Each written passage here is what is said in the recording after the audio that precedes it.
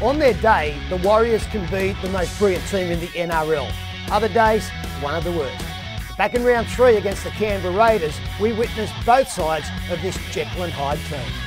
Ill-discipline and a man in the bin helped the home side to a 19-6 lead with just over 20 minutes remaining. But the entertainers clawed back to within 1 before Shaun Johnson iced a field goal to tie the scores in the 78th minute.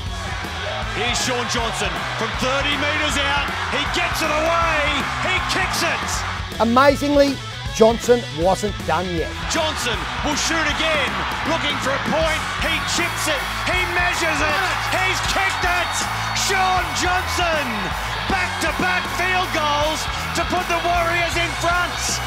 The Warriors closing in on the most remarkable victory and their first ever start to a season with 3 straight wins. The Warriors win 20-19.